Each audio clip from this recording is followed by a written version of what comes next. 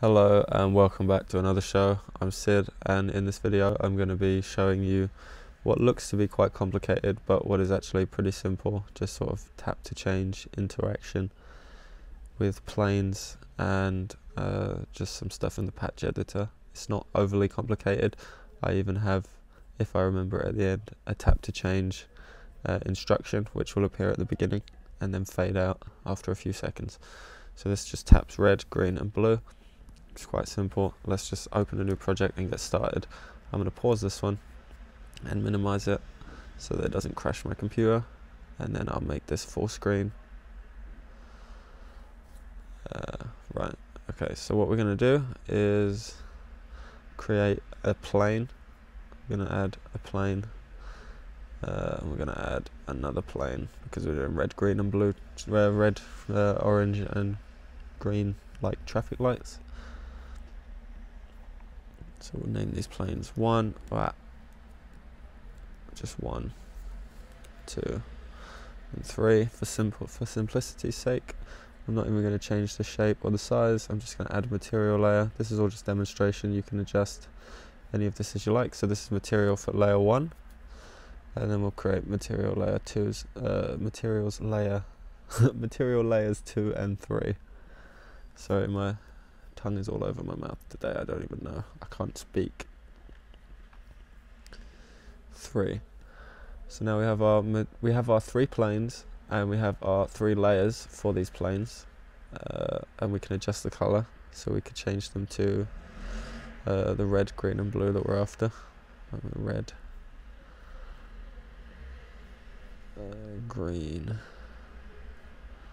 and we're not doing blue, are we? I keep forgetting we're doing orange. So yep, now we have our red, green and yellow traffic lights ready to go. What we need to do next is open up our patch editor, which is down here. Sorry, this one feels a little more complicated just because it's hard to explain what I'm trying to say, but I think I got it. I think I got the hang of it. So basically you open up the patch editor, and what you're going to want is a screen tap because we're interacting with the screen.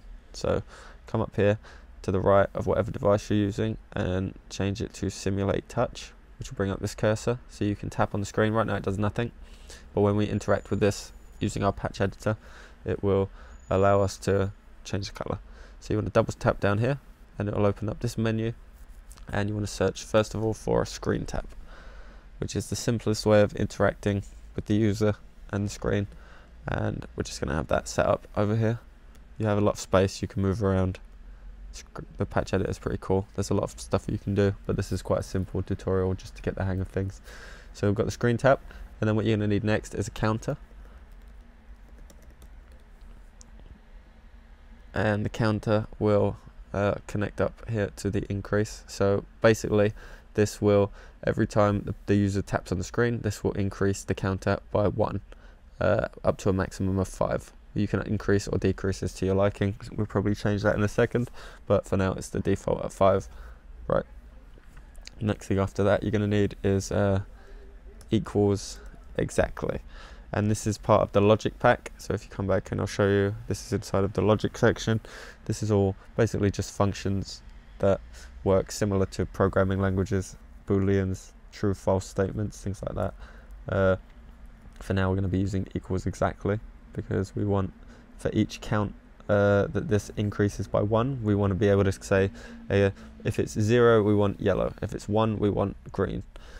You understand? And because it's done in computers, in computer programming, typically things start with 0. So if you've got 0 to 5, then it actually goes 0, 1, 2, 3, 4, and then it comes back around to 0 because 0 is technically the first number in the sequence. So we'll have equals exactly is our next one.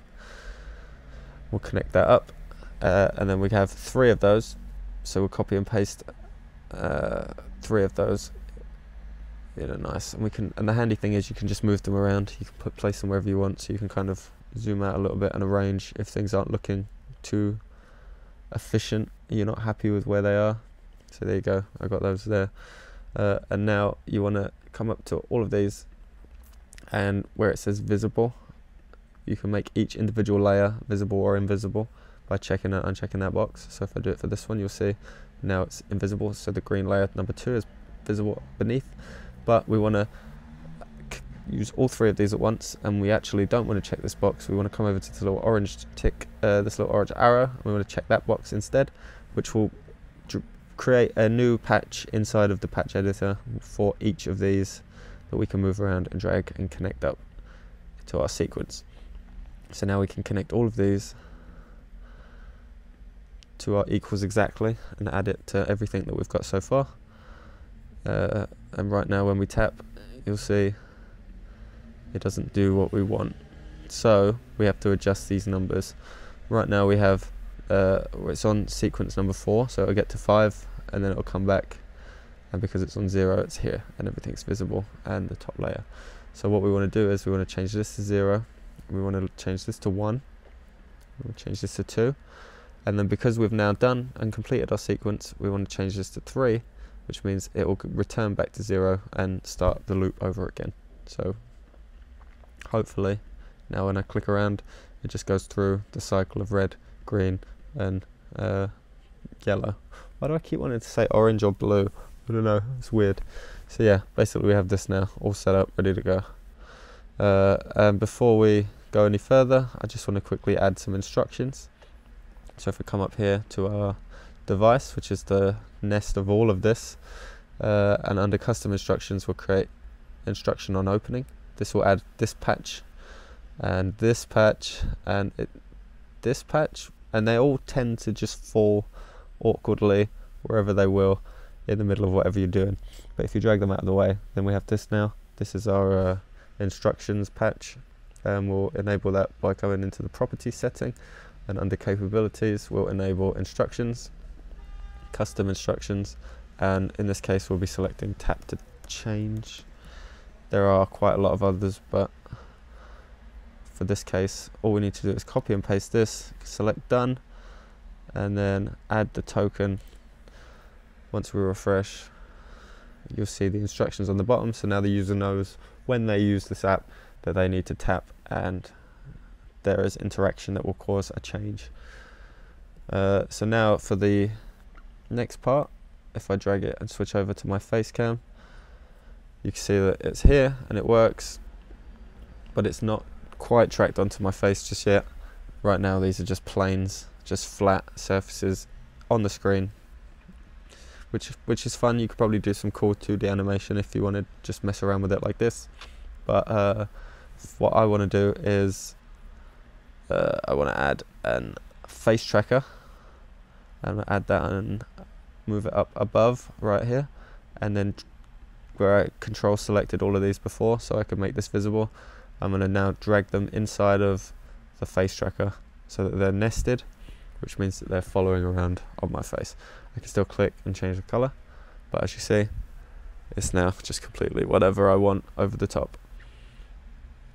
And now while I have them all highlighted, I can come in here and I could do this individually one by one and move them around wherever I want, but for the purposes of this, we're just gonna move them around a little bit, up and down, to the left and right. I can even scale them if I want.